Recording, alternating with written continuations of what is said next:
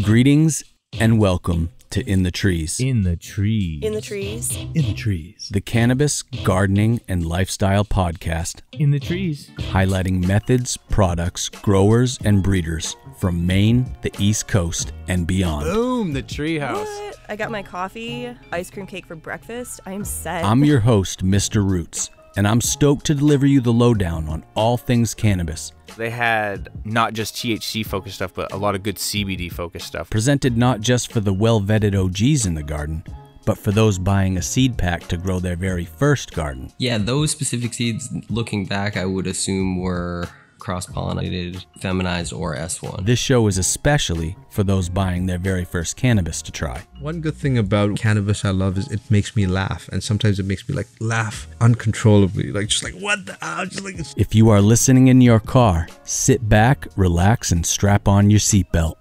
And if you are listening in the garden, turn us up so you can hear us over the fans.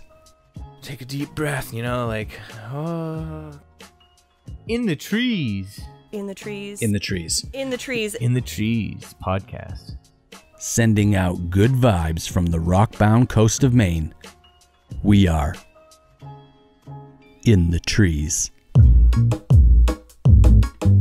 It's time for a Stoney story. There was literally no pain at that moment because I think adrenaline had set in, and I rode a dirt bike all the way straight to the hospital. Stoney stories are recorded here in the Alight studio after a feature we call Spontaneous Combustion, where guests of the show get irie and give their thoughts on some cannabis, extract, or other product. It smells reminiscent of the air as it's rushing down the Colorado mountains. Clean, flowery hillsides. That's the one.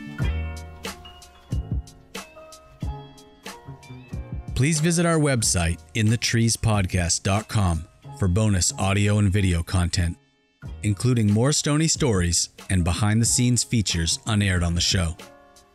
You can also look us up on YouTube and follow us on Instagram at In the Trees Podcast.